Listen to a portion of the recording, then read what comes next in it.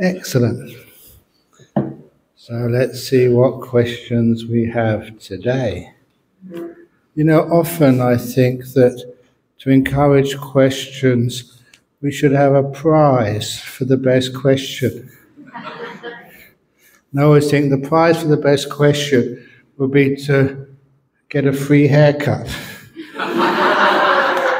I'm very good at cutting hair, but I think we won't get any questions if I give a prize like that. Anyway, dear Ajahn Brahm, it is indeed very delightful to be able to meet you.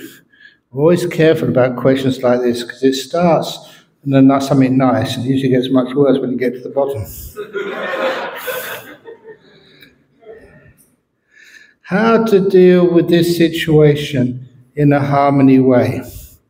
When someone likes to pick live fish, crabs and seafood for dinner, despite being advised best not to do it, and the advice agitated him, and being told I'm difficult.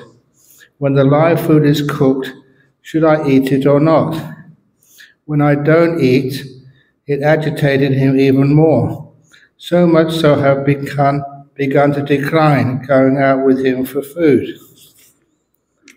I think that's fair enough, because if you actually see the food there and you say, I want that one. I remember seeing this cartoon once of these lobsters in a restaurant, and the lobsters, they were in the tank, they were saying, pick him, not me. Those poor lobsters must be terrified. So I think you have the right to say, well, what you want to do is what you want to do, but for me, I can choose something else in that restaurant. I don't need to eat the lobster or the crab or the fish or whatever. I think that's much better. It's always a difficult situation, but sometimes if the food is already killed, then it doesn't feel as bad if you're eating. And there is something to that. It's not as if you're trying to hide the fact that these things are killed, but then if you're responsible for it in a much more direct way, it feels much worse. It has a deeper psychological impact on you if you see it and you order it or you do it. So that's why sometimes there is a difference karmically and psychologically if that you get it from a shop or something. You don't order it to be killed. As for monks in the Theravada tradition, there was the time when I was a young monk, the first year as a monk, and I mentioned to you that the food we ate was very, very coarse. It was not vegetarian food because there was no vegetarian food.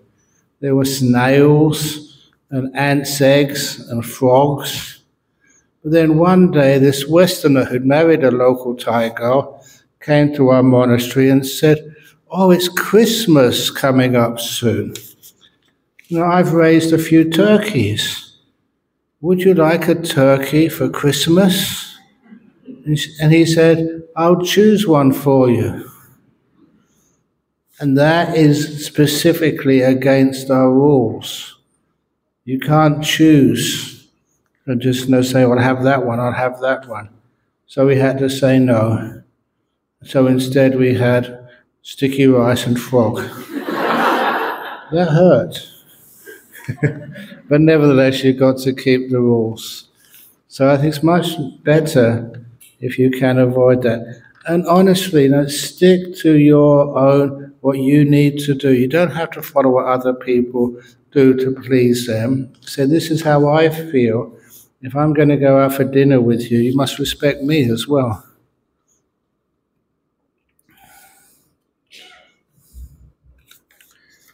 Here's the next one. I also remember, because I was a school teacher for 1 year, I would teach maths and physics at school. But then one of my one of my sort of schoolboys, that he was a farmer's son, and they needed, for a biology class, to have a rabbit, to dissect, so that people in the class could understand, what the parts of a rabbit was.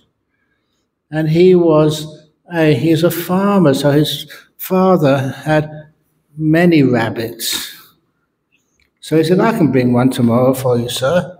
Not for me, but this is for the biology teacher. And he made the mistake that he brought a live rabbit into the school. And this live rabbit, I was his maths teacher, so I saw the rabbit too. It was so cute. And everybody was stroking it and petting it, and they fell in love with it very quickly. But then the biology teacher needed it killed to dissect. So this farmer's son said, I've done that many times, I can do that for you, sir. And he did that. And then he came to ask some advice from me, because nobody in his class would talk to him. His girlfriend at school said, right, that's it, I'm dumping you. You're a murderer. And I felt sorry for this poor young man. He was just doing what the teacher asked him, but the teacher wouldn't do it. And I felt so sorry. I said, look, don't do that anymore. You get somebody else to buy a rabbit from the shop or something. But please don't you ever do that again. Anyone? Some people say anything. I've heard some of the weirdest things from other people. Well, some people say when one goes into deep meditation, the soul can actually leave the body. Is this true?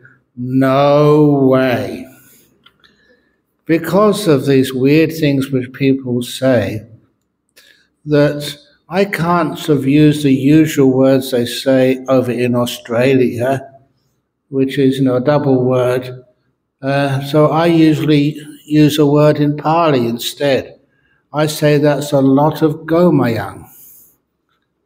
And gomayang is a Pali word.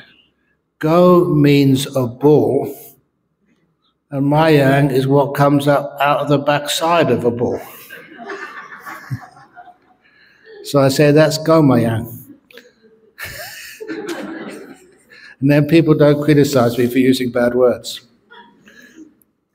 You go into deep meditation, the soul can actually leave the body. It doesn't leave the body. It doesn't have to leave the body. It's having such a wonderful time inside. Who wants to leave anywhere when everything is so beautiful and blissful and safe and rewarding? Why would you want to leave? So you're perfectly safe. It's not true, it's gomayang.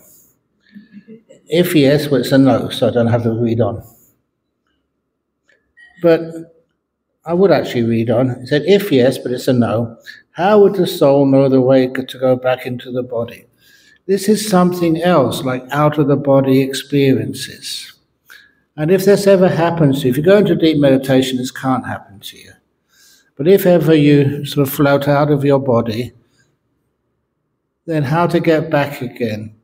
Sometimes people get panicky and they don't know how to get back in. And because of the fear and trying too hard, it gets difficult for them. They get back eventually. But the trick to be able to do that, if you do leave your body and you want to get back in, use what hypnotists do. They say, at the count of 10, you will come out of hypnosis. 10, 9, 8, 7, 6, 5, 4, 3, 2, 1, but much slower than that. It gives your mind a chance to slowly adapt itself to go back inside. And that's exactly what you do if ever you leave the body and you want to come back in. Tell yourself, I'll come back into the body after the count of 10. 10. I do it slowly. And that always works. Just you need time for the mind to relax and come back in. I thought I'd mention that because sometimes people do leave their body. There was this one guy, he was a Burmese. He was a good meditator, but he also had the ability to leave his body and go astral traveling whenever he wanted. And so he was a Burmese, but he married a nice English lady. And he got a job doing air conditioning units. He had a big contract to do an air conditioning units for the new prison up in Darwin, which is a long way away. And he loved his wife, but he was really jealous of her. And so when he was doing the job, the air conditioning job over in Darwin, every now and again he would come and visit his wife. Not on a plane, not in a bus, not in a car. He'd just float out of his body and check out what she was up to. And I knew both of them. They're very cute. And because she was married to him, she wasn't a Buddhist, but because she was married to him, she could actually sense when he was around. And he would tell him, he said, Keith, I know you're around. I won't cheat on you. Go back to Darwin. And that's what he used to do. There was another guy I met in jail. And this guy's from Yugoslavia. And he said that when he was a boy, maybe 4 or 5 years of age, he got really, really, really sick. They were doing an operation on him in a hospital somewhere in Yugoslavia. And he died on the operating table. And then all the doctors panicked. And then he was floating outside of the body. And he could know, even as a 4 or 5-year-old kid, what the problem was. And the doctors weren't looking at it. So he just willed the doctors, don't look over there, look over here. And one of the doctors, somehow or other, could understand him and looked and said, hey, here's a problem over here. So they could actually remedy the problem, and he survived the operation. And he said from that time on, he could always leave his body whenever he wanted. So he said he didn't mind being in prison. If he wanted to go out and watch a football match, they couldn't stop him. He just floated out of his body and went, and then came back later on. He said, so it has some advantage. Okay, next question. Dear Ajahn Brahm, is social drinking acceptable as in compliance with the 5 precepts? Of course it is. As long as it's apple juice, tea, coffee. That's what I call social drinking, not alcohol.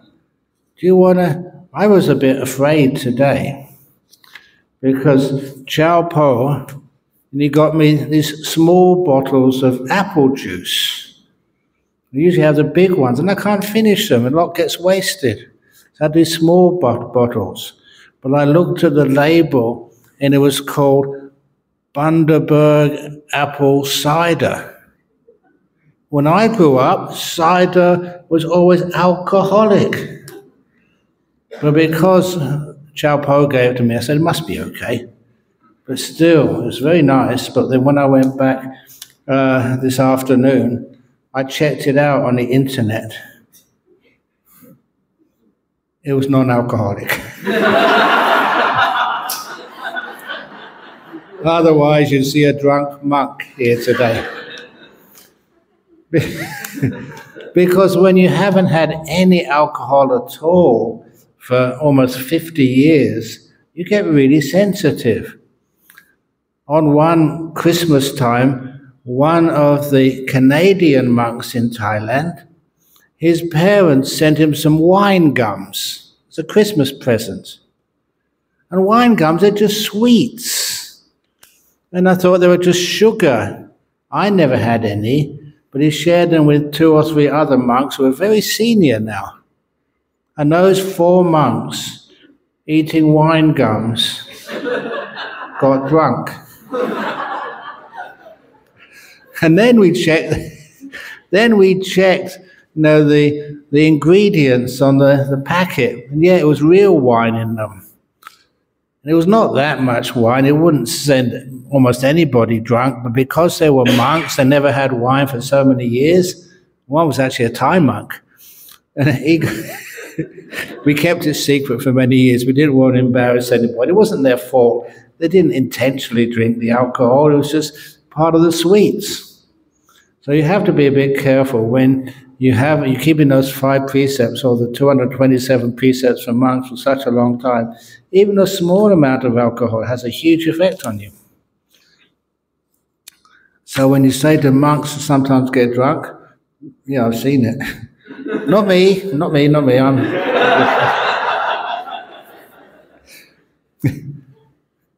know, the most alcohol I've ever taken in was when one of these, I'll tell the whole story.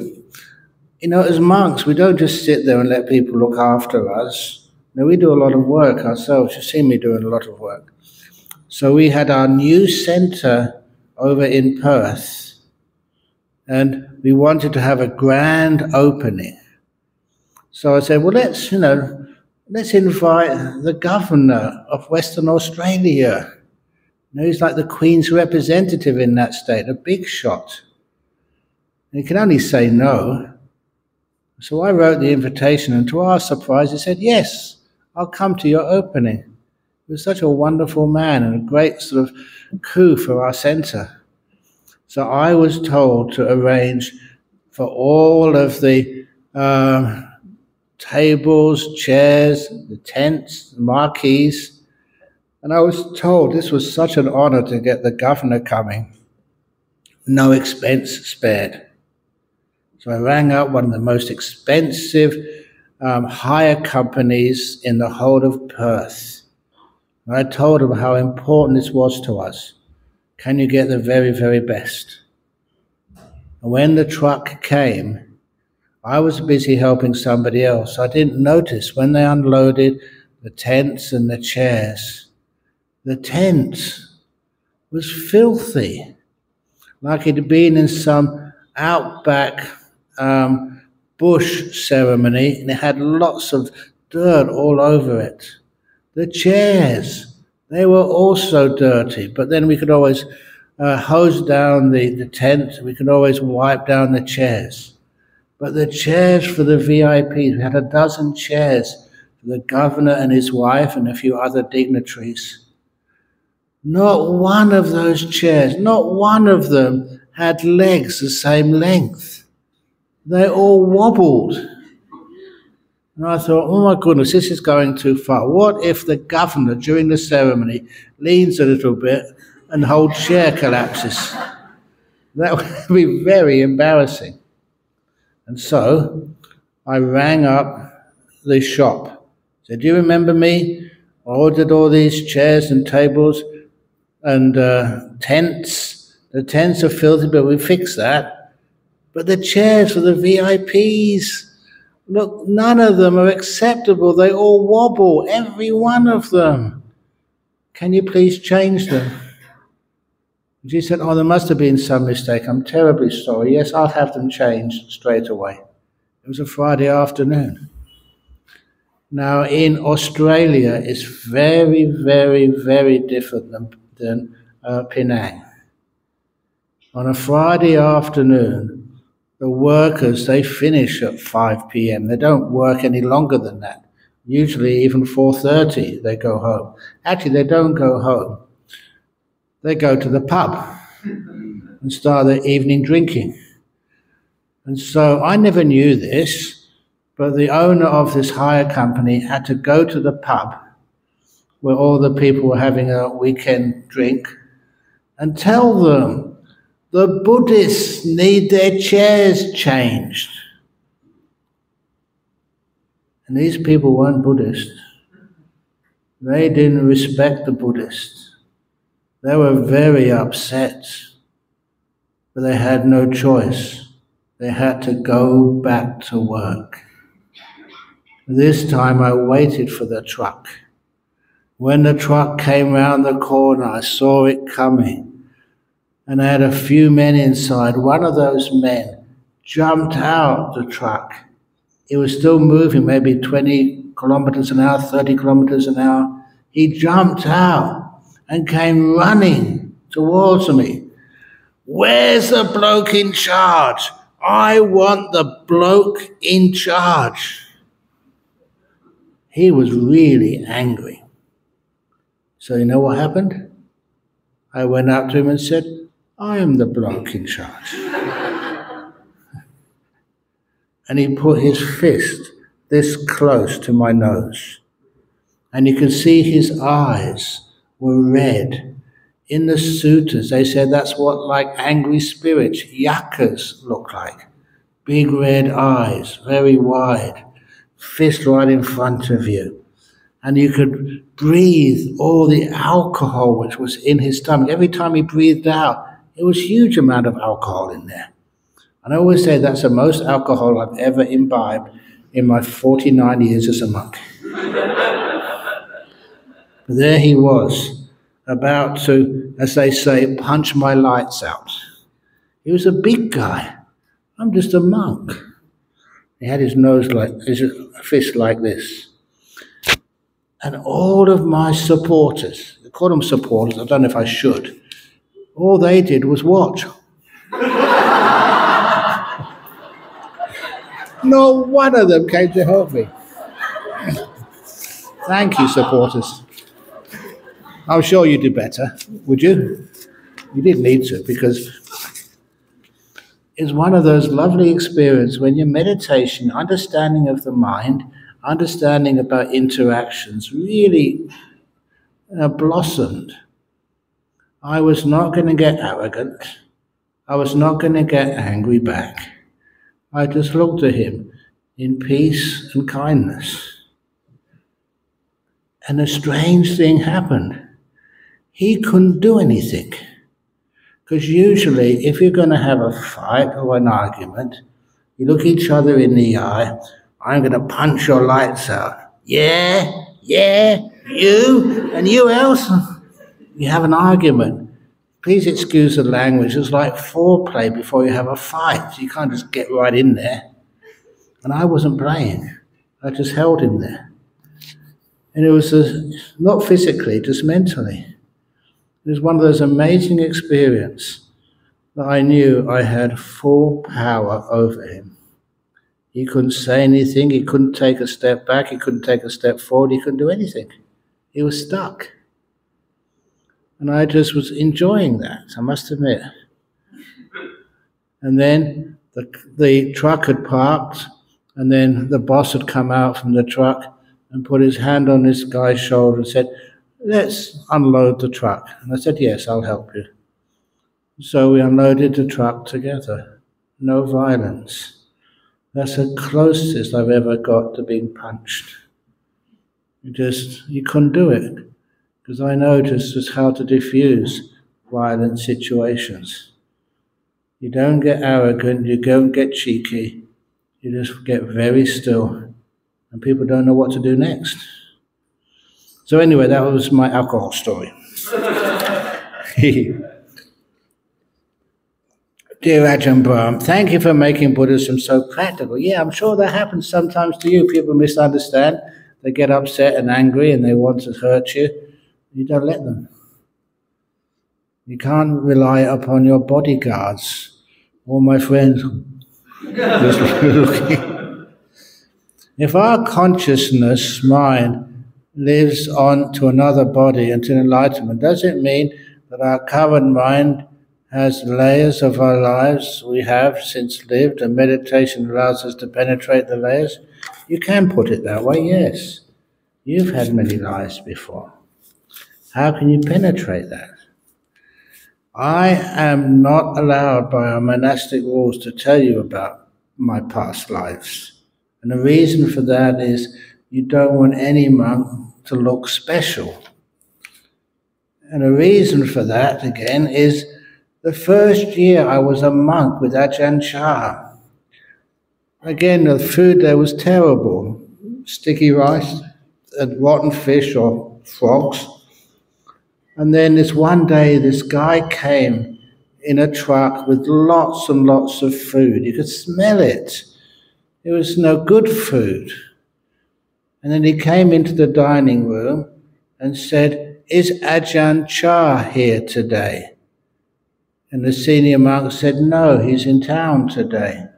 So the guy got in his truck and drove away with no food given to us. He only wanted to give food to Ajahn Chah. There's much more good karma when you give food to an enlightened being than all these young monks who weren't enlightened yet. And that really hurt. I was a young man, I was only 23, 24. I liked food and I wasn't getting any of it. And so that's one of the reasons why we never say who's enlightened and who isn't, or even past lives. But I'm also, I'd say I'm smart. I know the loopholes. What I can tell you without getting into too much trouble. I love telling this story because it teaches you how to remember your past lives, or in particular, early lives. So once when I was meditating, had a nice meditation, it has to be nice, hindrances, I was talking about this morning, but not in full, when the hindrances disappear. You can make a suggestion to your mind, it does whatever you ask it. So I asked my mind after coming out of a deep meditation, what is my earliest memory? Just that. Because my mind was ready through the meditation I'd just come out of, straight away, no pause, no effort, a memory came up. A very clear memory. I was in my baby's pram, maybe about 6 weeks old, 7 weeks old, about that age. And I remembered it. It wasn't like a memory of like what you had for lunch today. It was, you were back there, a re-experiencing what it's like being a baby in your pram. I remember the colors. I remember I had my favorite toy in there, a very light blue ceramic pig. Now, my mother was not sort of good with words, she just called it Porky. And I loved that little Porky the pig, one of my first toys when I was about 6 weeks old. And I could explore my pram, go under the covers and find out what was there. But one of the strange things I remembered was that the colors were not important. It was the smell of those sheets, the smell of that little pig, my mother's smell. That's how I recognized everything. And the importance of smell to me as a 6 weeks old baby was paramount. And later on, when I told that story to like a pediatrician, they said, actually, that's very accurate. The dominant sense when you are born is your sense of smell, not your sight, not even your hearing, but how things smell. That gave me the information that this was my pram, that was my mother. And those are kind of little information which no way I could have known that. I was a physicist, not sort of a doctor. And you understand how real that is. So that gave me, I didn't need confirmation because that was so real. But that gave me the confirmation, that's what it's like when you have these early memories. You check them out and they are real. And nowadays, if you can remember a previous life, even in Penang, what was it, about 70, 80 years ago or 100 years ago, there are records. You can find if a man or a woman like that actually lived. And when you actually go and check those records, imagine what it does to you when you check them and you found out, yes, there was a person by that name at that time. And that is like goosebumps come up here. You can check that these are real past life memories. And they explain a lot too. Explain just why you are who you are, why you chose that career, why this is the stuff which you like and other stuff you don't like. It gives a lot of really interesting information. That's one of the reasons why, if you get in a nice meditation, a deep meditation, try that. You're sitting here, and as you come out, what is my earliest memory? See if you can get an early life memory first of all. And then, earlier, please. Many students do that, but there's a warning I have to give you. This is not a joke, this is serious. Sometimes you get the memory of the closest life you've had, your past life, and the closest time in that past life, which is often your death. And that's usually very, very uncomfortable. You're not just remembering this, you're back in that body, you're dying again. That's not nice. So if ever that happens, you try this method, what's my earliest memory, and you get something very unpleasant or painful, please remember to say, earlier, please. That's how your mind is at that time. Whatever you suggest, it will do. And that's one of the reasons why, once you have that possibility, and once you have those teachings, you can always go back earlier to a more pleasant time. And also, if you're going at that pleasant time, and maybe you're married, ask yourself, what's my wife's name? Or husband's name? What's my name? If you ask, you get the answer. Because the mind will do whatever you want in those deep meditations. And then you can check it afterwards. You get lots and lots of really interesting information. This is an example not of recalling past lives through meditation, but through hypnotic regression. There was a young lady in Sydney who was anorexic.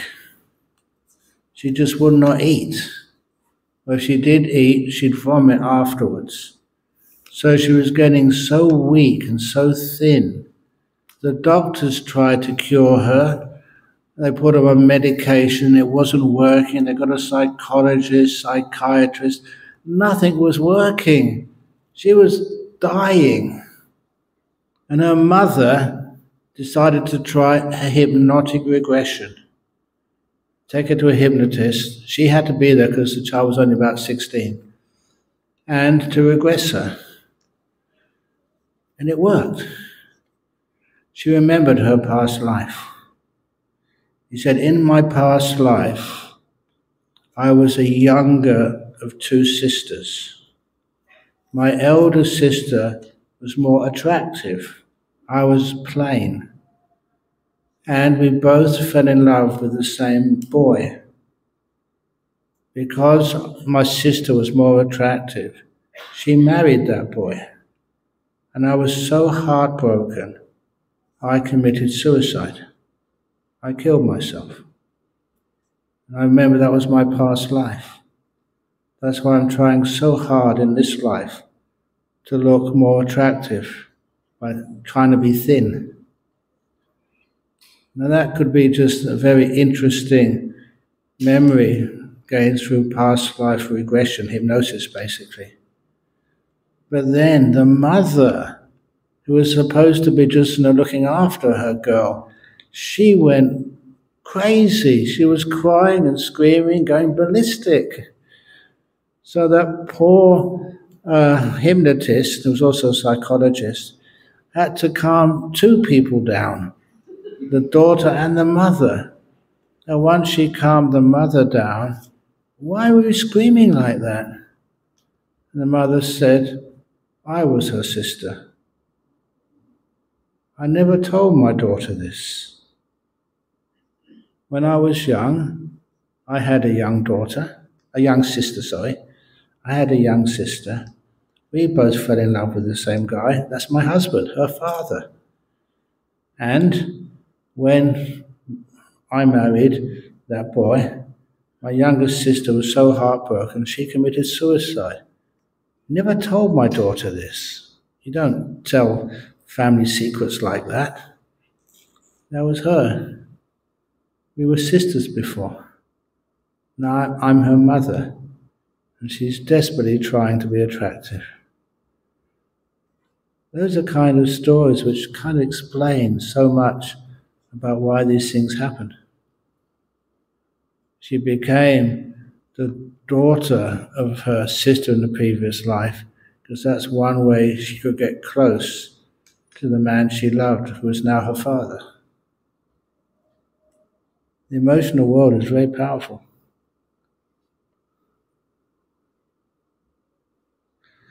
Okay. How does the predator versus the prey theory align with the first precept of not killing a living being? How do we ensure a balance in our ecosystem? Remember, the 5 precepts only apply to human beings. They do not apply to, say, tigers. You try and give the tiger 5 precepts.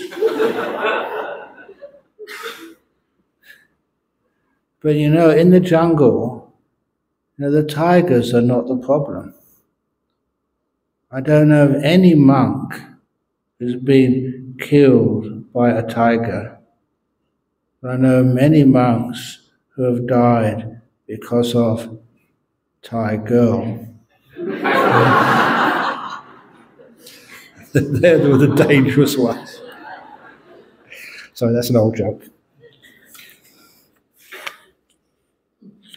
This is not a bit, I dropped these, I don't know which one I've answered, which one I haven't. Oh yeah. Okay, next question. Is it a prerequisite to follow the Eightfold Path before one can achieve jhana? Or isn't it a requirement to achieve enlightenment? Now, jhanas can happen without being enlightened.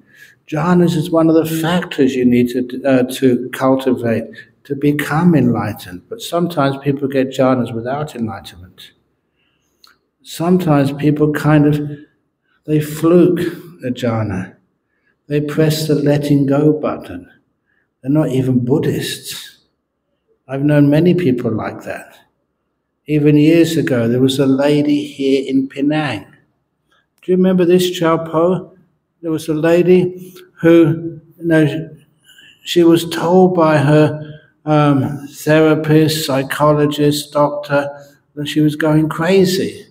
She had some sort of experience, she hadn't got a clue what it was. And you said, Ajahn, can you give it a try? Find out what happened to her. And this was again in the library at Mahindarama. She talked to me. So what happened? And then she explained what had occurred to her. And I was just so kind of pleased, excited.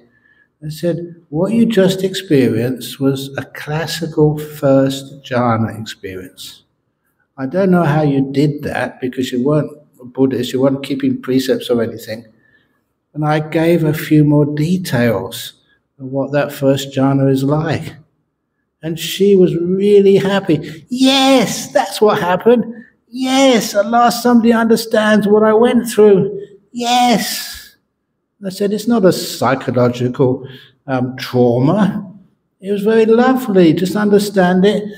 Likelihood is it won't happen again because you're not a Buddhist. You don't go to meditation retreats. You just fluked one. You really let go. So she went away very happy. Do you remember her? I've never seen her again. Not quite sure what she did next. But it was just these jhanas are more common than people think. And sometimes you just really, really let go. That's a trick. You don't do anything, you don't want to attain anything or get anything, you just totally abandon. And sometimes you get so still, so peaceful, so joyful, the jhana happens, whether you like it or not. But because she didn't know what was going on, no one could explain it to her. When someone could explain it to her, she was so grateful. But usually, the more you practice the Eightfold Path, the more precepts you keep, the more good you are, the more kind you are, the more you have good speech and good action and good livelihood, the easier it becomes. It's never impossible.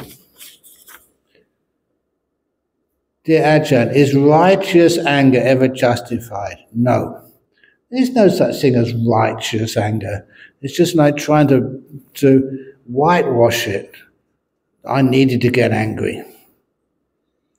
Often when we witness injustice and cruelty towards those who do not deserve such indignation, the righteous anger propels us to take action to right the wrong. You just add more to the wrong if you start with anger. You just like righteous solving problems without anger. You know that I've noticed this, when someone gets angry you can understand why. Someone has done something really, really wrong and they get angry at you. You don't see what the error was, you just see that person's anger. And it's much, much, much better to just put the anger aside and just tell, you shouldn't have done that. That hurt somebody else. Why did you do that? And if you just say it coolly, the message is what the other person remembers, rather than just the anger they received. And even when I was a school teacher, I could do that. A kid made a mistake. They treated somebody badly. I didn't get angry at them and shout at them. I just said, if they did that to you, how would you feel? And just try to make them feel, put it in the other shoes, what they would feel like if they received what they gave to somebody else. That was far more powerful. If I'd got angry at them or beat them or something, they would just be afraid of me. They wouldn't understand why they were being punished. So I've always found it much better to put the anger aside and say what you need to say with a cool tongue. Honestly, have you always been doing the correct thing on these retreats? Have you made mistakes? Have you been selfish sometimes? Have I ever shouted at you? How many people have I ever shouted at, Chapo? How long have you known me? Have you always done the right thing?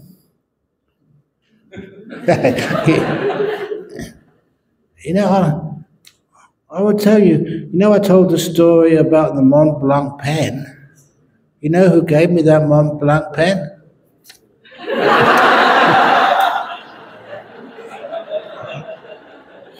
He was only doing that out of a kind heart. He just wanted to give me something. He respected me. He wanted to give me a pen which he knew I needed, which would write very easily for me. I always thank him for that. Never shout at him. That's one of the reasons why, if it's shouting you do, people remember the anger.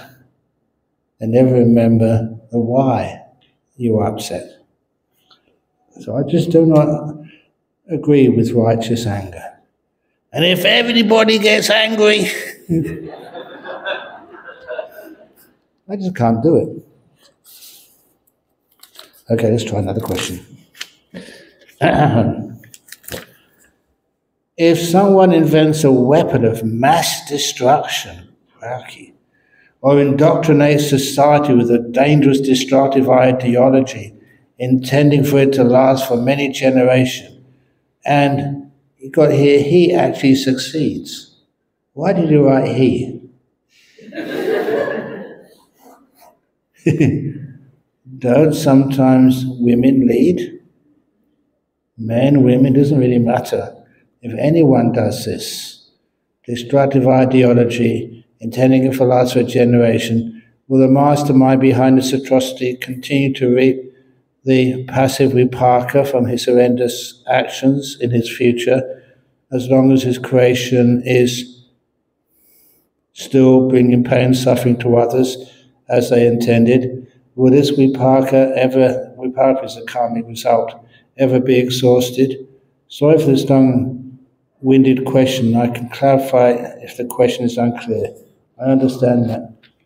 The way of karma is quite strange.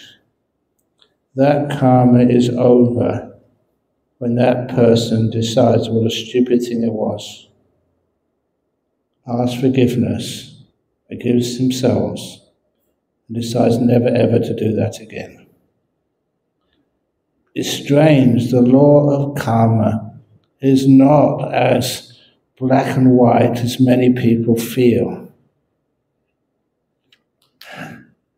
When I was visiting the Buddhist monument in Java, Bodhinyana, I was taken around there by the monk Venerable C. Panyawara. He was a very good friend. And I gave good talks and he kept on inviting me back. He keeps on saying that the book which I wrote, The Art of Disappearing, was the best Buddhist book on meditation he'd ever read. He gave me that kind of praise. But when I went to visit him in Yogyakarta, he gave me a guided tour of the monument of Bodhinyana. And there was one carving at the very bottom which really impressed me. There was this man whose brain was being cut by a razor wheel. It was a punishment for pushing his mother over and injuring her. And a full story is told to me by Venerable C. Panyawara, was that this man had gone into one of the hell realms because he'd pushed his mother over and injured her. And there he saw another man who's having his head cut with a razor wheel, enormous pain. And this first man said, "Oh, you've come.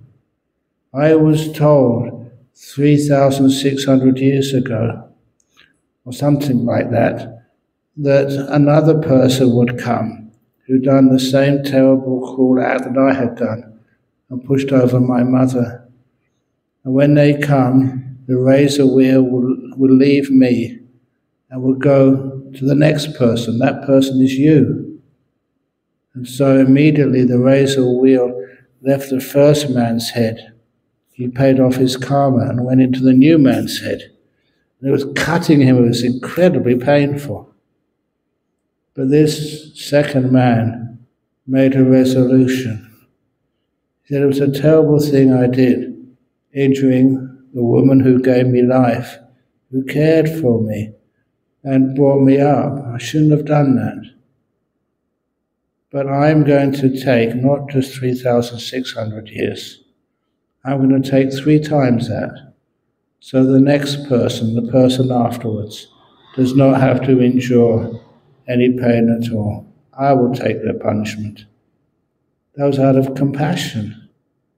And he had such a kind heart, thinking of others, not just his own pain, that the razor wheel exploded and disintegrated, and that man went straight to heaven, a heavenly realm.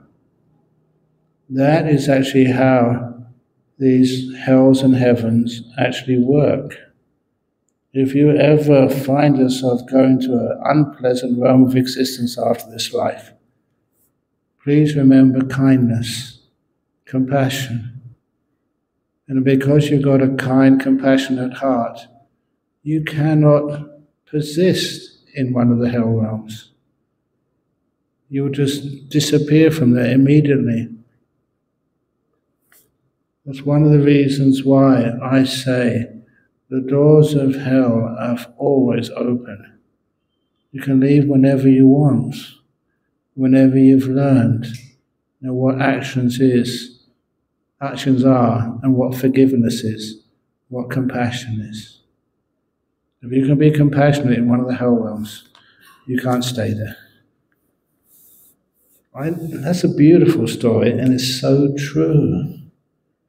If you've got a real kind, compassionate heart, then of course when you die you go to some heavenly realm or back in this realm, but in a beautiful body. You can't go any other place. Basically, you just don't belong there. Does that make sense to you? What is your view on the Dhutanga practice? Is it particularly helpful for individuals with certain temperaments and tendencies? Thank you. There are many types of Dhutanga practices. One of them is hanging out in cemeteries. And I loved that. When I was a young monk in Thailand, you would go to a village and ask, where's the nearest cemetery? And that's where you'd put your mosquito net and umbrella, in the cemetery. And the reason I loved it, because that was the only place you could get peace and quiet. None of the villagers would ever go into the cemetery. They were scared stiff of the cemetery. And me, I just went into the cemetery and had some nice meditation. And when people asked, aren't you afraid of the ghost? I said, no. The ghosts all speak Isan language. I can't understand that.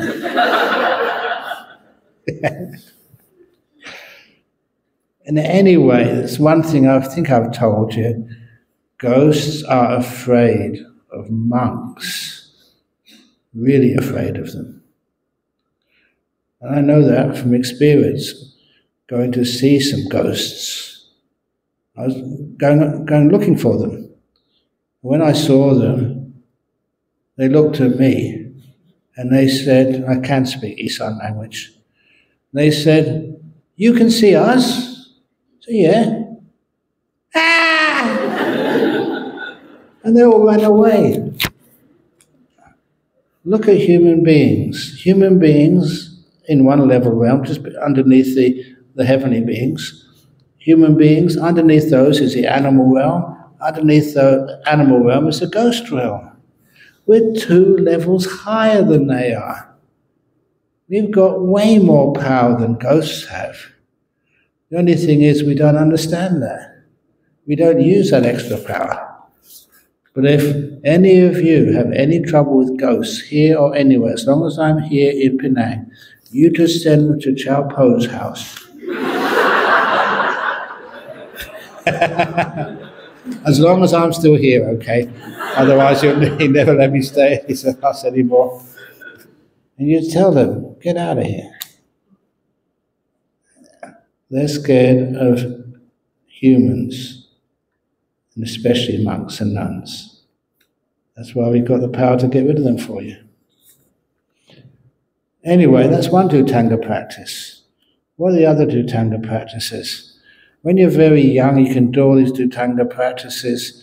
Sometimes they're very ascetic, but you want to find a middle way. Don't go too far. Just one of the other Dhutanga practices is, you go on arms round and you take basically everything you own with you. And that was a sort of asceticism. That was one of the most beautiful times of my life. When you went on Dhutanga, you just had your bowl and your robe and an umbrella. You had everything you ever owned with you. You carried it, you walked. You didn't get any cars or buses. You walked. And soon you let go of so many excessive things which you didn't really need, you thought you needed, but you didn't. And I remember just going to any crossroads in Thailand. I didn't need a map. I could go left, right, turn around, go backwards, or go straight on. I had no place to go. I had no schedule I had to meet. I didn't have to get up at a certain time. I didn't need to reach anywhere at a certain time. You had this total freedom. And you could go to any village, and go on alms round. You'd always get some rice, and usually something else to go with that rice. Anyway, you didn't need any money. You didn't have any fear at all. You felt so free. You were just like a bird, as the Buddha said. The bird just carrying the weight of its wings. And that wasn't very heavy at all. That's a time when I look back on it, a time which I look back with so much nostalgia. It's a beautiful time. Go anywhere. You walk, you feel totally free. That kind of dhutanga is gorgeous. I better stop talking about it, otherwise. Ooh. These days, you say, if you really want to be a dhutanga monk, give up your mobile phone. A lot of people, I can't do that. Dear Ajahn, do you allow personal retreat in your monastery for man and woman? If yes, how does it work and when? Not in the monastery, but just opposite the monastery, we've got Jhana Grove Retreat Center. There we have many organized retreats. So we've got Kaisi's retreat coming in May. If you want to go there, because you know him, and join that retreat, once you've been on one retreat there, then you can always ask, can I come on they call it self-retreat. You don't have a teacher there. The monks are on the opposite side of the road if you get in any trouble. You have a room, and the room has got its ensuite. You either make your own breakfast in the morning, you just walk over to the monastery where you get food. As long as there's a room there, you can stay there. And you have the personal retreats. And those are just, I don't know why more people don't do those. You organize yourself, there's no bells, get up when you want, go to bed when you want. As long as you're there, not just to relax and hang out, but you're there to develop your meditation at your rate, how you want to do it. And that is so gorgeous. Many people, long-term meditators, they love making use of that facility. Because it's ours, I built it, that's why you can go and use it.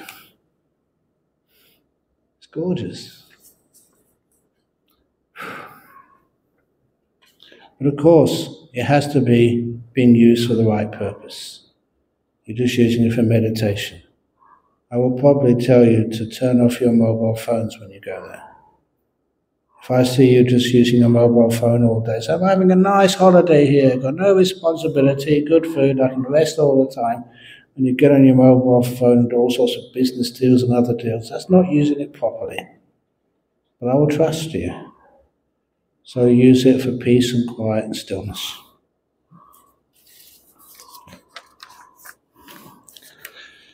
I often heard Buddhists talking about emptiness. What is emptiness?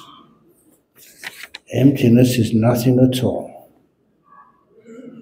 Sometimes people ask me, Ajahn Brahm, it's coming up to Christmas time.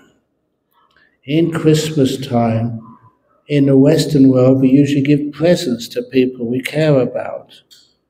Ajahn Brahm, you've taught us so much. You sacrifice your time for us. Can I get you a birthday present? Not Christmas present, sorry. I say, okay.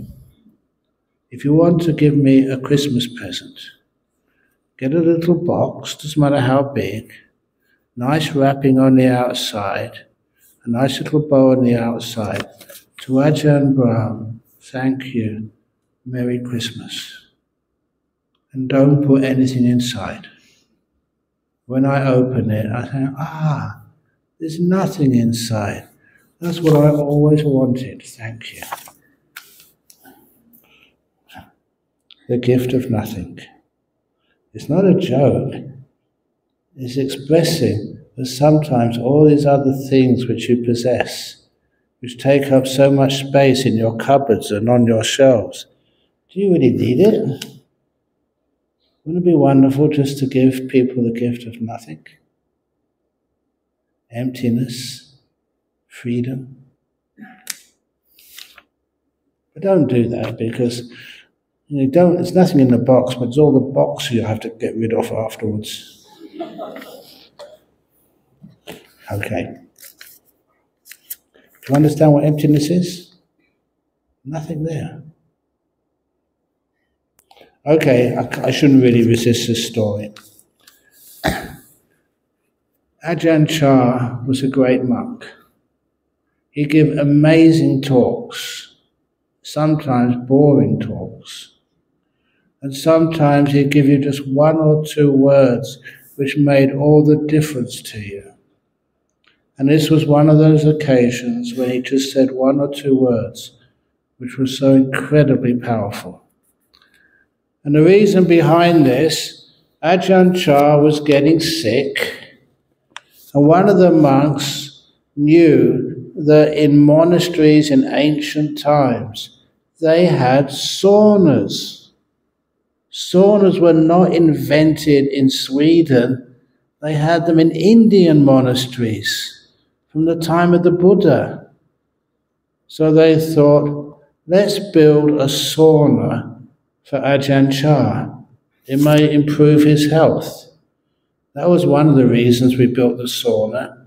The other reason was, well, if Ajahn Chah comes to our monastery for a sauna, he also has to give us a talk as well. He was kind of selfish. We saw more of our teacher. And it worked perfectly. We built the sauna, and Ajahn Chah would come once a week to take a sauna. Before getting into the sauna, he would give us a Dhamma talk.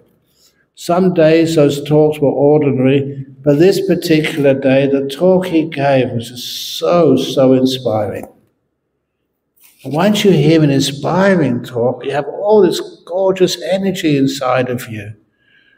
And I had heard this talk, I was just so inspired. There were many other monks who could look after Ajahn Chah in the sauna. I'd done that last week. Let some other monks look after him. I went to the back of the hall where no one could see me, crossed my legs on the concrete floor, and got into a really lovely meditation for a couple of hours. That's what happens when you get inspired. Meditation becomes so easy. And after coming out of the meditation, I didn't know what the time was, and I thought, well, maybe I can still do some service for my teacher, Ajahn Chah. So I got up and walked towards the sauna. I was too late. Ajahn Chah had finished his sauna because he was walking towards me on the path together with his Thai attendant to go back to his car and go back to his monastery, not our Western monastery. But I was going to cross him on the path. So when I got close to him, I stopped. Ajahn Chah stopped, and he looked at me. He looked at me and was reading my mind. It's a weird thing to say, but when you have a very peaceful mind, I just come out of a deep meditation, you can feel when somebody is looking inside of you. It's like he was exploring inside. And for once, I did not mind. My mind had just come out of a good meditation. I was quite happy with it. Come and have a look at my mind like this, Ajahn Chah. I was quite proud. And I felt him inside. And then he came out.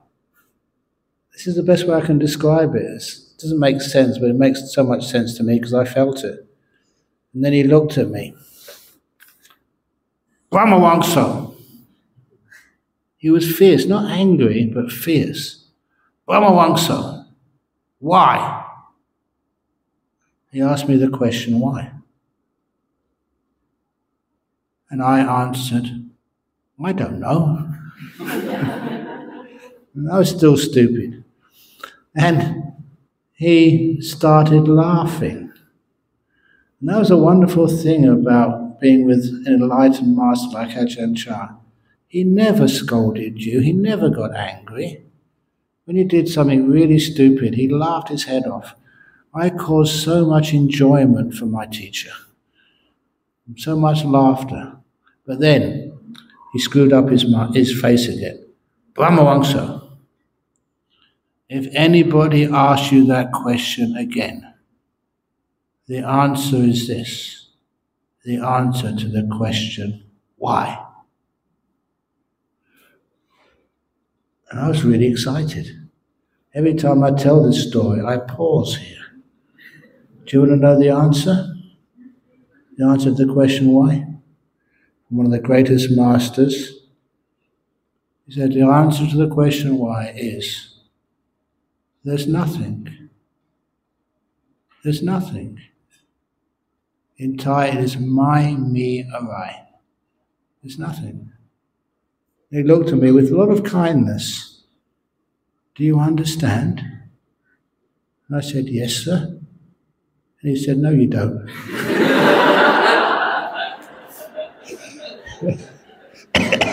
And from excitement, I fell way down. And it was terrible. You just had this great teaching and you blew it. But I always remembered it. That's the answer to the question, why? Nothing. Do you understand? No, you don't.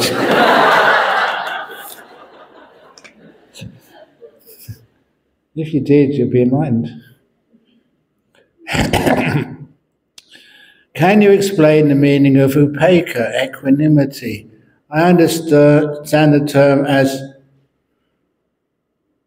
something, making judgment, or not making judgment of good or bad when anything arises. But I recently read that the Chinese translation for upekkha is letting go in Chinese. Thank you, Ajahn Brahm. I love the Chinese translation. It widens your understanding of the use of these words. I never liked the usual English word equanimity. That is so cold, which is one of the reasons why when I talk about equanimity in like the jhanas, especially the fourth jhana, I much prefer the term contentment. It's really deep peace, but joyful. And sometimes people say, but look, in the fourth jhana, you're not supposed to have any joy. Yes, there is.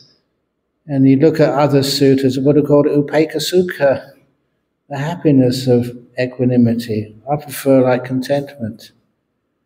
It literally means just looking on. That's the literal meaning, just looking on. But it really means just you're so content, so at peace.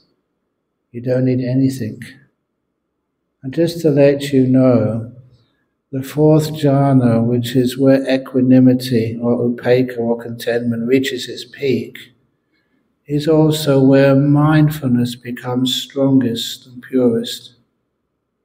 That's a culmination of mindfulness in the fourth jhana. That's when you really understand how powerful mindfulness can be.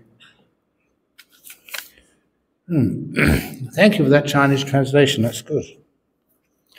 It's like one of the other words, samadhi. What does samadhi mean? It does not mean concentration. That's one of those translations which has caused a lot of trouble for people. Okay, I get this old joke which I told earlier out of the way. If samadhi, meditation, meant concentration, what is this place? A concentration camp. It's not that at all. If you try to concentrate, that's so much stress, you have no happiness at all. And the jhanas are barred for you. It does not mean concentration. And even the Chinese translation, we had this Chinese lady, she was a professor from Stanford. And she'd come to Bodhinyana, to Jhana Grove for a month or 2 months at a time, because no one knew her there, so she'd do her meditation. And she told me, I promised I would not tell anybody when she used to go there that she was visiting, otherwise the local universities would send limos out to get her to give a talk somewhere. She was so well known. When I gave the talk that samadhi doesn't mean concentration, it means stillness, she looked at me after and said, of course it does. Because in the Chinese translations of the Tipitaka, they always use a couple of Chinese characters which means stillness. It never means concentration. You see, English, we blew it and gave it the wrong translation. The Chinese did much better. So that means stillness. So if it means stillness, how can you get still? By working hard. You get tired, you get tense. How can you be still? relax. Okay, I can't do this. I usually do this with someone coming up close. This bottle is half full of water. How can I get this water to be still? Hold it, be mindful, struggle, strive, be still. If you try and keep a cup of water still, you'll get very tired and very frustrated. There's only one way to get this water to be still, and that is let it go. Put it down. Stop grasping. Stop attaching. Let go. So once you realize that the meditation is stillness, you understand why letting go is the most important part of the path to stillness, and how easy it is once you know what letting go is.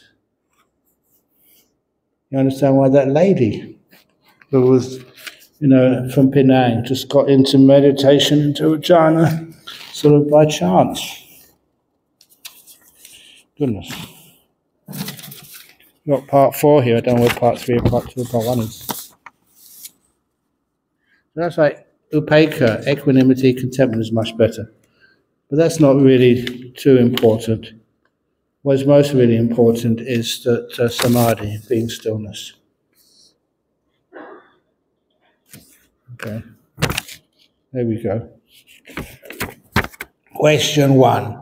Are nimittas, colours, walls, texture, cloth, etc.? Nimittas are the way you experience the mind, the sixth sense. Because we don't have language and concepts to understand the mind, when we see it, we usually see it as an object of one of the other 5 senses, depending upon which sense dominates you. Because most people are dominated by the visual sense of seeing, that when a nimitta comes, it's usually perceived as a sight, a light, a colour. You know it's a nimitta because your eyes are closed. You're not seeing anything. Your eyes are turned off. Sight is not functioning, which means that the light you see is not a colour which you can see in the real world. It's similar but much deeper, a deeper white, a deeper yellow. That's a classical sign of a nimitta. Sometimes people can see nimittas, not see them, but experience them as sounds. If they're very, very dominated by sounds, maybe musicians. And if they do, it's the most incredible, beautiful sound you've ever heard. Feelings, I've never really seen a meditator experience the nimitta through feelings, the 5th sense. Smells, I have seen people experiencing nimitta as smells, but it's the most fragrant of smells you've ever smelled in your whole life. It has nothing to do with the world. I've never, actually yes, with scents as well. Those, it's like, the most fragrant of smells. It doesn't exist in the world, but it's similar. What you're using, you're trying to borrow your experience from other senses to describe this experience, which is purely of the mind, not of the sense of smell or taste or touch. So that's actually what they are. And because they're not of this world, they're usually very beautiful. And that's the other thing. They always come with a lot of piti sukha, a lot of happiness with them. They're not to be feared. They're beautiful things. And they energize you. They let go of the hindrances. So those nimittas are a good sign that you're getting somewhere deep in your meditation. Later on, when you fall into those nimittas, you get into the jhanas. That's really powerful. During nimittas, if we can still hear noises not clear and our mind can still talk to us, are they nimittas or something else? If you can still think, talk to yourself, then it's usually not a nimitta, or a very weak nimitta. It's usually that verbal movement of the mind is gone by the time the nimittas arise. Also, that hearing sounds. Sounds, like one or two sounds, can sometimes penetrate even a jhana, but only for a moment. That's the last of the five senses which totally turn off, the sounds. It's one of the reasons why when you're asleep, you wake up because of the sound of your alarm clock. The sound is the last sense to be subdued. So, even if you see nimittas, if you can still hear noises, don't worry. Just as long as the nimitta is gorgeous and beautiful, the noises will get more and more distant. I realize that when we have enough, we are ready to let go, e.g. shopping, for luxury items, but it does leave a bit of an emptiness, a gap, as I feel something is missing. How do we fill this gap? Honestly, I can't understand shopping. I remember this guy, he was Indian, quite wealthy, and he came and asked me, can I present to you a TV screen, one of these big TV screens, I don't know how many feet wide. I said, we don't have a TV. No, but I want to present it to you. We don't need it. Why did you get it? He said, because it was on sale. This was a guy. I thought that only happened with women. You buy things because it's on sale, not because you need it. So he said no, because I wanted to teach him a lesson. He's on one of our committees now, this fellow. I said, no, only buy it if you need it, not because you want it. And so he thought it was a good bargain, so he bought it, and he was trying to get rid of it for somebody. So I feel something is missing. I'm glad TVs are missing from my monastery. How do we fill this gap? Please don't. If you go for a walk in the park and you pick some mushroom, flowers, is this stealing? If you do that from a monastery, for example, we planted some bamboo years and years ago, and many people use bamboo shoots in their food. And so if ever they want bamboo shoots, they just ask me, can I have a bamboo shoot to make some curry or something? I said, yeah, sure. They ask me first. Sometimes they use some of that bamboo, new bamboo, and they put sticky rice inside of it and bake it. It's a type of food in the northeast of Thailand called khao lam. They can't get bamboo easily in Western Australia, so they come to us for it. So yeah, sure. They have to ask, first of all. If they don't ask, they don't have permission. It's a kind of stealing. So if ever you take something from the gardens here, just ask first of all. And they're always given to you, but if you don't ask, sometimes you may take something. We're always very generous. Can I take one of the donation boxes, please? You ask first, and as long as it's empty, yeah, of course. Sorry. Dear Ajahn Brahm, what to do if you encounter a ghost? Thank you, Ajahn. First thing, if you encounter a ghost, don't be scared. If you want to run away, fine, but before you run away, ask the ghost for a lottery number. The ghosts are very good with lottery numbers. Ask the number first and then run. Now, if you see a ghost, just be kind. Don't think about what you want. Just be kind to them. See what they need. And a lot of time, ghosts are like any other beings in this world, like a stray cat. What does the stray cat want? Maybe just a little bit of food. And you get so much happiness by giving a little cat a little bit of milk or some food. Otherwise it just goes in the bin and the cat gets fitter and healthier. A bird flying through the sky. Sometimes it lands, it may have a broken wing. You don't just leave it there or chase it away. If you possibly can, see what you can do to heal that wing. If you see a ghost, they're just like a being, like a bird or a little cat. Just give them some kindness. Once you give them some kindness and you realize it is a ghost, you can say, well, look, it's not a very nice place to be in the ghost realm. I'll make some merits for you today at the temple, and I'll share them with you. So may you be happy and well, and may you leave this realm of ghosts and get a nice rebirth in a higher realm. What a beautiful thing that is you can do. So that's what I would do if I saw a ghost.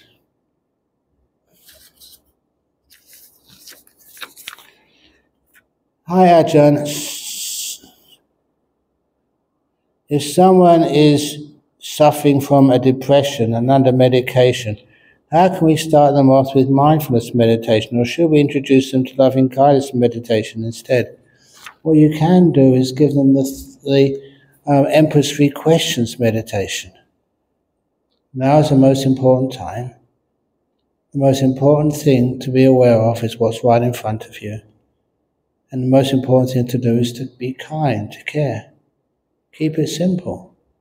It's very, very powerful.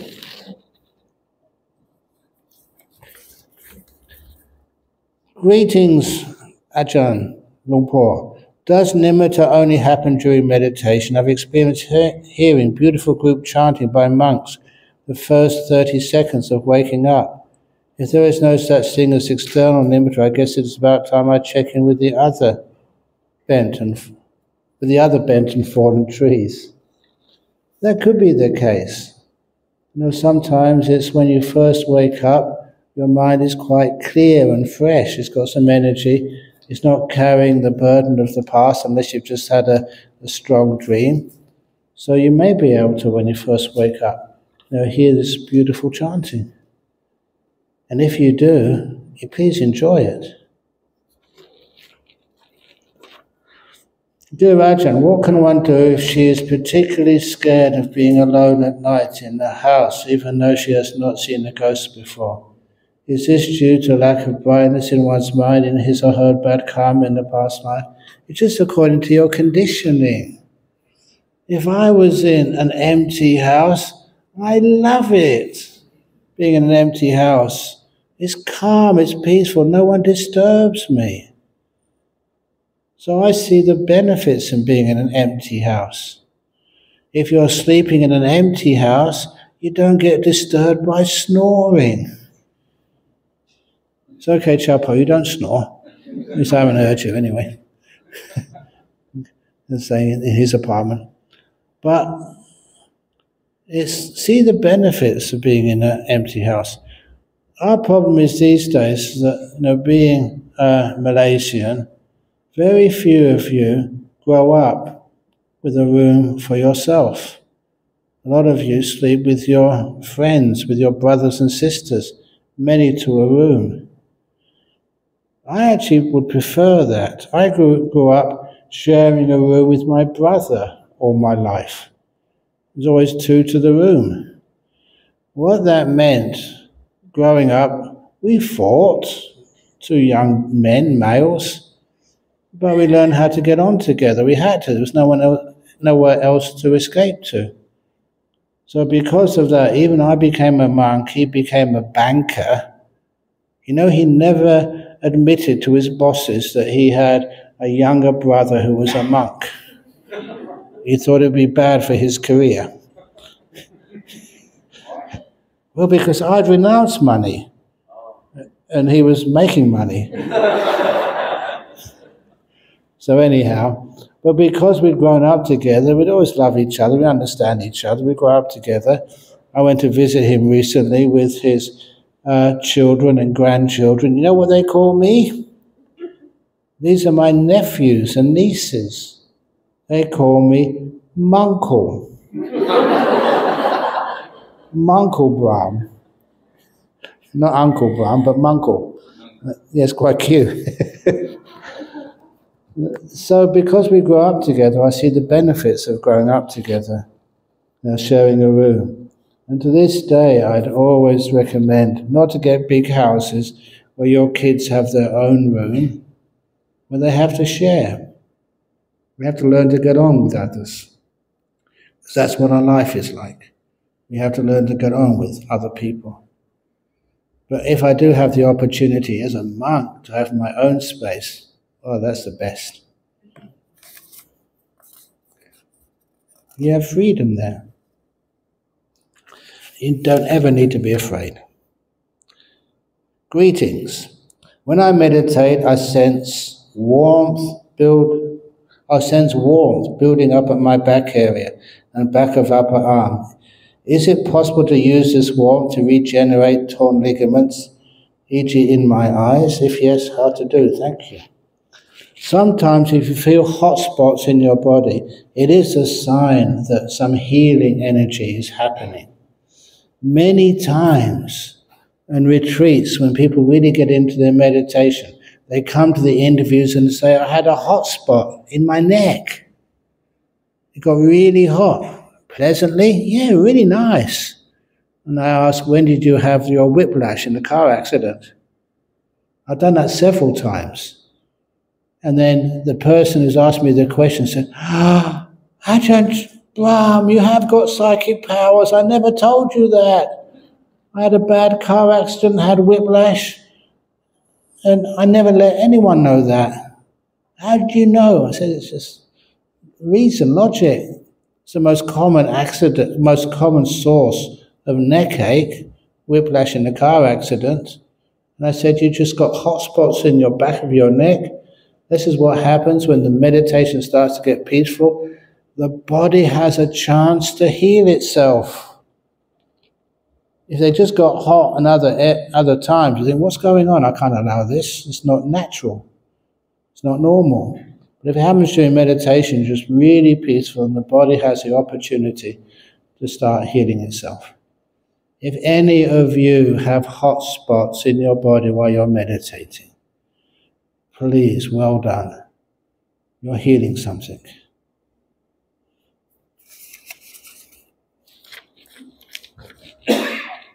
Dear Ajahn, what advice do you have for us to be able to be born a Buddhist instead of other religious life, afterlife? Come on, one life at a time, present moment awareness. You haven't even finished today or finished this retreat and you're worrying about what you're going to do in your next life? But the real answer is, if that's what you're inclined to, they always say in the sutras, if a tree is leaning to the west, that when it dies or gets chopped down, it will likely to fall to the west. If you're always leaning towards meditation and Dhamma, when you die, that's where you get reborn. During meditation, my body tends to sway. Sometimes left and right, sometimes in a circle. The sway is coming from inside automatically. Should I stop the sway or let it stop by itself? No, let it happen. It's again, your body is learning how to heal itself. So let it sway.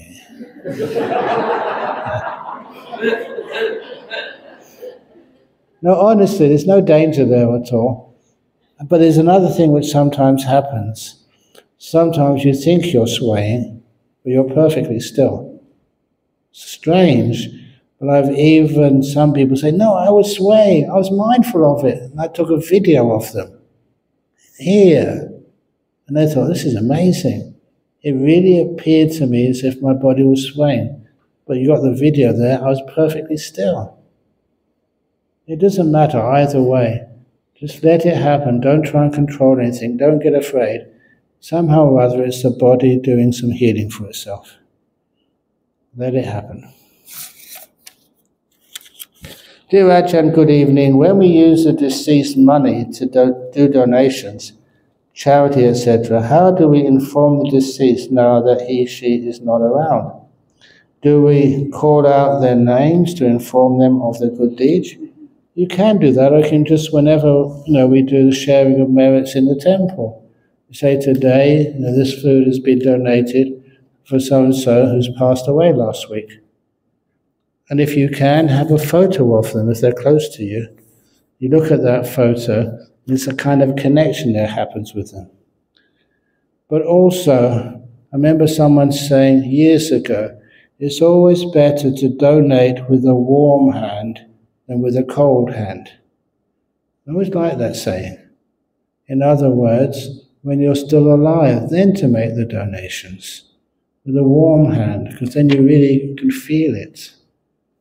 If it's a cold hand, sometimes a person's already get reborn, or people don't know how to share the merits properly, so they don't receive them. If it's with a warm hand, you know what you've done. And that gives you so much joy and happiness. Even the small amount of donations I've given, I sometimes, when I go to bed at night, remember what I've done. And that brings me so much happiness, so much joy. You've actually taught some good meditation or taught some Dhamma and people have understood it. It's got their marriages back in line. It's healed their cancers. It's got them to be human beings again instead of just selfish people. When you see the effect which you've done, that's huge merit. I always love doing that and remembering it. And that keeps me healthy and happy and energized. So when you do some good karma, please celebrate it, either for you or for somebody else. Can you please elaborate how we can care for something difficult that arises during meditation, such as feeling hungry after past noon when undertaking the 8 precepts? If you feel hungry after noon, remember you are going on a diet. And dieting is a beautiful thing. If you don't go on diet, well, look, you say you go hungry. I haven't eaten in the afternoon in 49 years. I can't understand it. Actually, I do understand it. This is not fat. Every year that you are a monk, you practice loving kindness, compassion. Every year, your heart gets a little bit bigger. And after the first 10 years, my heart got so big, it was pressing against my rib cage. It had nowhere else to go except down and out. It's loving kindness, it's not fat.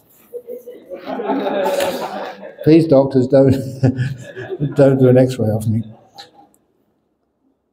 Okay, and also, music or songs appearing in our mind when meditating while undertaking 8 precepts.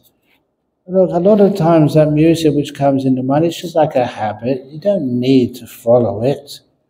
But I remember once as a young monk, somebody walked past my room, they had this big radio, and once I heard this old song, I couldn't get it out of my head anymore. And it was, I think they call it an earworm. So after a while, I found it a wonderful method of stopping those music or songs coming into or staying in your head and going around and round and round. What I did is when you got towards the end of the song, I don't know what's such a long time since I listened to songs, say just the British national anthem, I don't know any other songs. And how does it end anyway? I forget. Okay, that's pretty hopeless, isn't it, that example? But anyway, you just get some sort of song or some sort of melody. And then at the very end, I keep thinking about it, but do it slowly and more loudly inside my head, like it's coming to a finale. Just like, may all beings be happy. May all beings be happy. Because when there's a finale, there's an ending, then it stops afterwards. So I deliberately exaggerate the last part of that song. Does that make sense to you? When you exaggerate it and make it a little bit slower and make it like a grand finale, of course, then it stops. And traumatic experience, such as being abused, I wish you said that last one first. First of all, that abuse happened some time ago. Number 2 is make sure you have kindness towards that bad memory. And number 3, do not try to get rid of it, which is the opposite of kindness. If it's a very painful abuse, we try to escape from it or make it disappear so it never happens again. That is what gives it power. So instead, be kind to what happened and whoever did that to you. But more importantly, be kind to yourself. You are now a damaged tree. You belong now in this wonderful forest of humanity. It doesn't make you more ugly. It can make you more wise and kind and compassionate. And so if that's what's happening, you find you accept it, embrace it. It's no longer a problem. You don't try and get rid of it.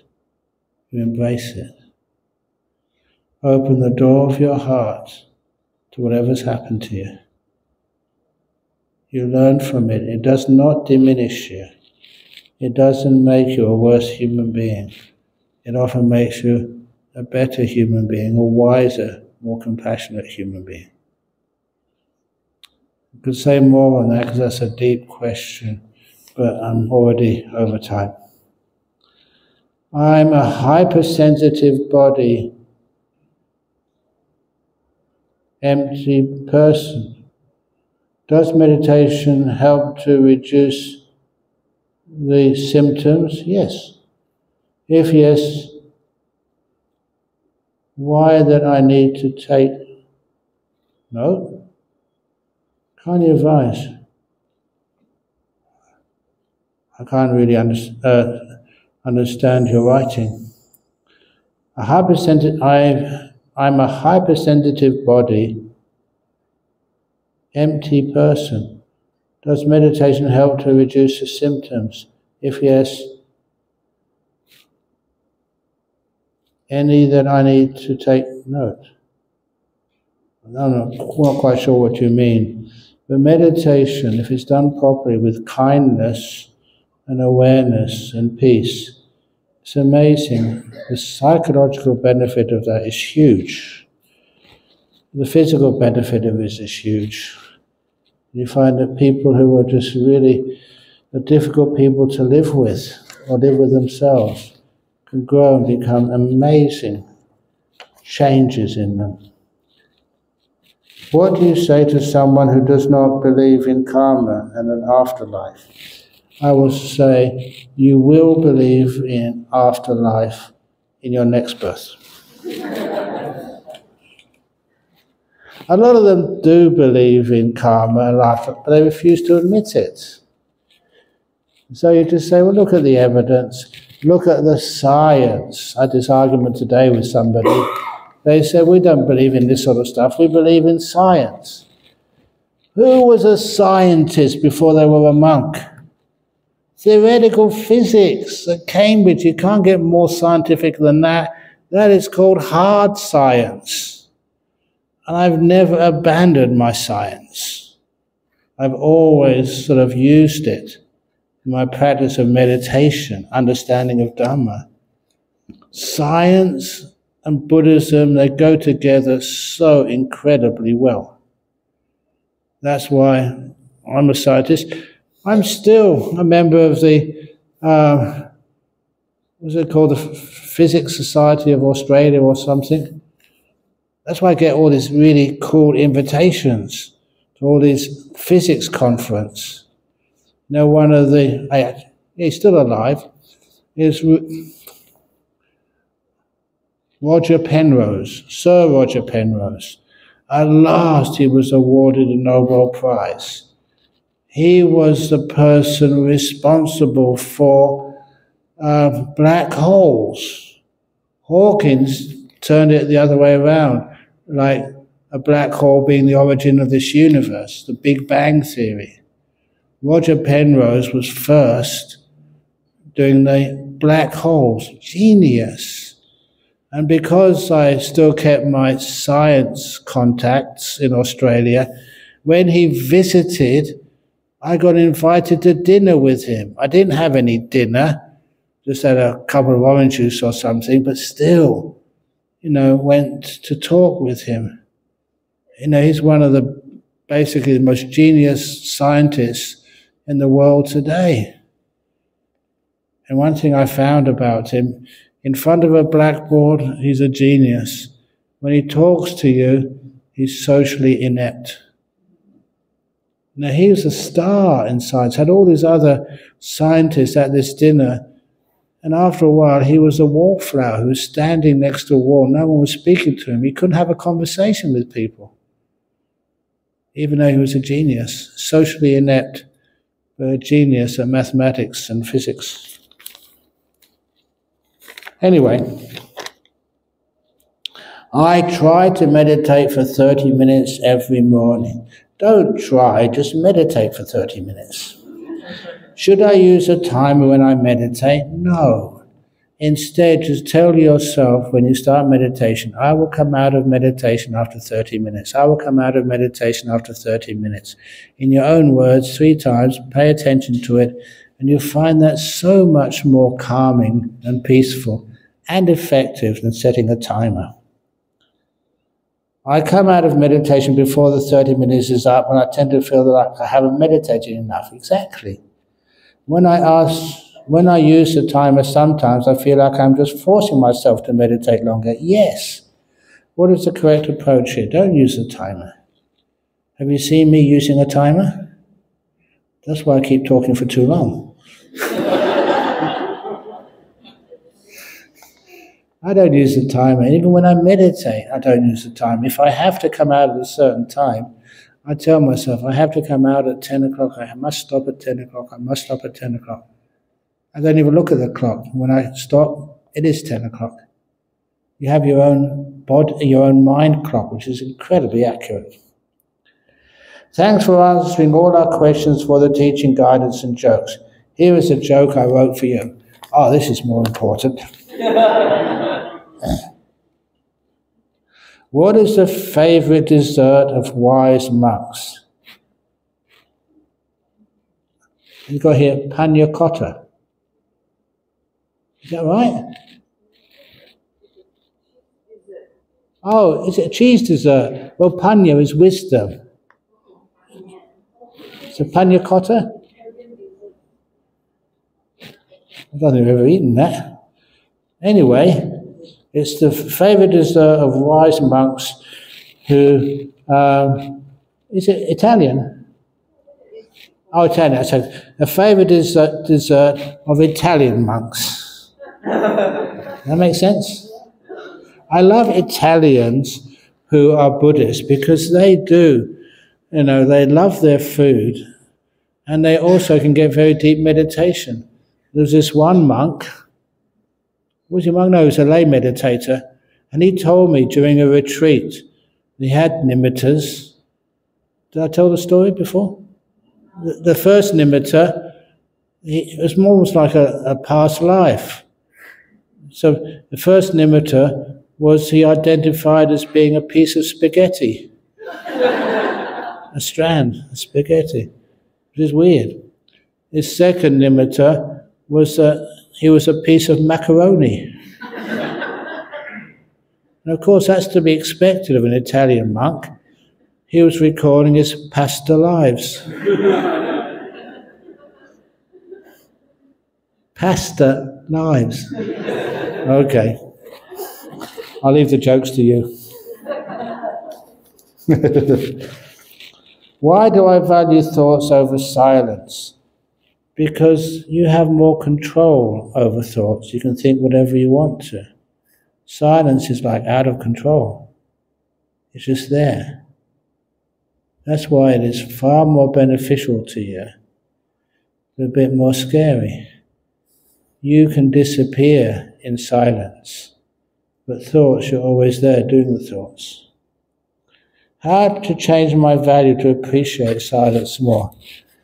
After you've been alive for 72 years, you've thought so much, and I don't know any of my thoughts which have been really useful. The silence has been incredibly useful. And when it comes to solving problems, answers come out of silence, very rarely out of thoughts.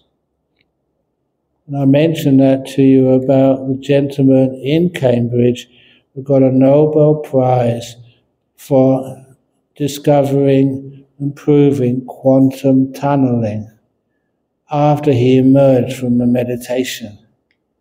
So silent, these answers to these questions just came up. Perfect. He got a Nobel Prize for that. Genius. Because he knew the value of silence over thought. Good evening, Ajahn Brahm. I always see purple light before I sleep. Sometimes it is big and bright, sometimes it is small. What should I do? Enjoy it. Stay with it. See if it can stay there for a long time for you. Purple light is one of the best nimittas. See how beautiful, how it can be, not deep purple like the rock band, but I mean really excessively beautiful purple, like no purple you've ever seen before in your whole life. Gorgeous color. And that becomes a nimitta which can take you into a deep meditation jhana. But if you do that before you go to sleep at night, be careful, because if you do get into a jhana, you won't be able to go to sleep. You'll be blissed out and energized all night. But don't worry, because it's worth it. Can you please talk more about nimitta, especially how to get it still? You be still, and then your nimitta is still. Don't try and force the object to be still. Let that which is watching you, watching the nimitta, be still. Please excuse me for doing the questions fast now, because close to 9:45. One of the 11 benefits of cultivating metta is not being harmed by poisons, fire and weapons. Please explain this. Thank you. Do you want to prove it? I already mentioned about weapons, about that fellow who got into a deep jhana and they couldn't cut him. By fire. Did I tell the story? This is in the sutras of the monk who went into the jungle and meditated, and these two villagers found him in the jungle meditating, and they thought he had died. And they thought, we can't leave a sifu in the jungle to be eaten by the animals. So they decided to cremate him there and then. There's plenty of wood in the jungle. They made a funeral pyre, put the venerable on top, said a few sort of verses, whatever they could remember, which was probably totally wrong. And then they lit the fire and cremated him. And the following morning, they were really surprised but impressed that when he walked into the village for alms, not even his robe was burnt. In these deep meditations, fire and weapons can't harm you. In poisons you have to eat that first of all, or take it inside somehow. I don't know how that works, but certainly when your body is so relaxed, it's amazing just what it can do to actually excrete those poisons without them harming you. Oh, the last question. I was really rushing this to the end, please excuse me. Here we go. Good evening, Ajahn Brahm. Good evening question now. I'm not rushing anymore.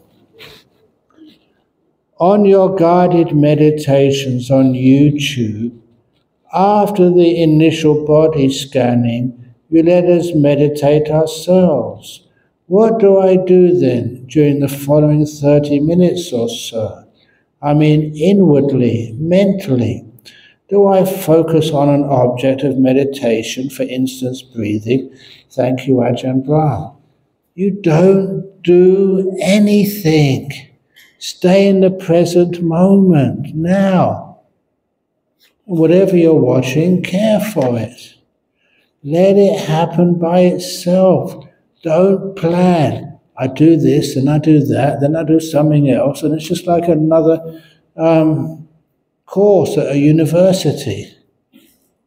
This is not like university training. It's learning how to be still and seeing your mind go in. So the reason I do this is because after the guided meditations on YouTube, after the initial body scanning, I ask you to notice peace. You're starting to contact your mental awareness. Go into the present moment. Go into silence. Stop giving things names. When I teach this, that's what I do. And when I get into silence, it's really, really difficult for me to carry on talking to you. The silence is just so attractive. It just stops you talking. So I usually say, I'm now going to let you all be silent, and I'll ring the bell at the end of the meditation. That's why I do that. I can't do anything else. When I teach like this, I follow it, and I become really still. But what you do is you just do exactly what I do. You're in this present moment. What can you do? It's here. The present moment is right in front of you. When you're silent, you're not giving it any names. You can't give yourself any instructions. All those words is like what the government does. They talk, they argue, decide what they're going to do. And they get into trouble because they never get it right. That's what government's for you. That's your brain. You have an argument what you should do. Does it ever really get it right? When you're silent, there's nothing to do except just to enjoy this moment. Enjoy it to the max. This moment right now. And after a while, the moment evolves. You don't tell it which way to go. It evolves by itself. It gets more and more peaceful. And that's why if you follow those instructions properly, I don't see how anyone can't get nimittas or jhanas. If you sit long enough and don't interfere, you're pointing in the right direction, silent, present moment awareness. The breath will come up, the breath will get very still and beautiful. Nimittas will arise. And once you get nimittas, they're so gorgeous. If you carry on doing nothing, just watching, they will draw you in. You'll get sucked into them. All the instructions I can give is making sure you know what not to do. Don't get excited, don't get afraid, don't try and mess around with them. Don't take notes. Keep that silence, keep that present moment. And then you soon just get so peaceful, so still. These things happen all by themselves. Then afterwards, you come up and say, Ajahn Brahm, this is what happened to me. Say, well done. That's what happens to many monks. The first time which I got into a deep meditation, I didn't know what I was doing. It just happened. And only afterwards, you ask other monks, and you get to understand the path into deep meditation. You notice I'm not saying the path into jhanas, but I think you know what I mean, because I can't even claim to get jhanas. That's against my rules. I remember once at a Sri Lankan meditation monastery, they were videoing me. And one of the monks, there's only monks there, no novices, no lay people. They said, Ajahn Brahm, can you get into those jhanas you talk so much about? And they said, there's only monks here, no lay people, so you can't use the excuse, you can't tell others about your internal attainments. They had me. But I said, look, you can probably show this video to all sorts of people. So I said, this is my answer to you. I talk so much about jhanas. Can I enter a jhana? And I replied to them, as I'm replying to you now. Ajahn Brahm cannot get into a jhana. Are you disappointed? No. And I answer in a much better way. Ajahn Brahm has to disappear first of all. When I get out of the way and stop giving orders and commands, when Ajahn Brahm vanishes, then the jhanas happen automatically. I can't enter them. I disappear first. And I love that answer because that is truthful, and that also tells you how to access those jhanas. You, whoever you take yourself to be, with all the wanting to attain things and get things and experience things, become enlightened, you have to disappear first. You don't do it. It happens when you get out of the way and stop obstructing it.